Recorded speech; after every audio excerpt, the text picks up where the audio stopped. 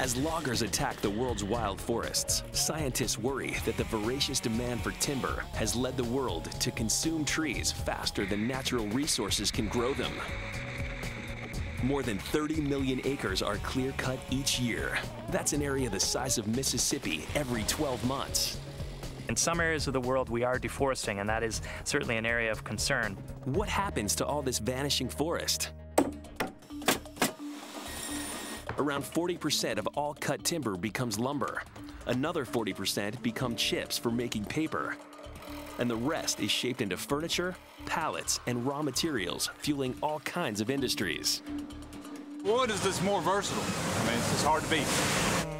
It's clear there will always be a demand for wood.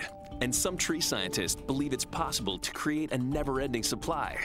How? By developing a new breed of super tree. We want fast growth. We want to produce tons of biomass on a single acre. That's why a new generation of lumberjack is leaving the forest and heading to the farm.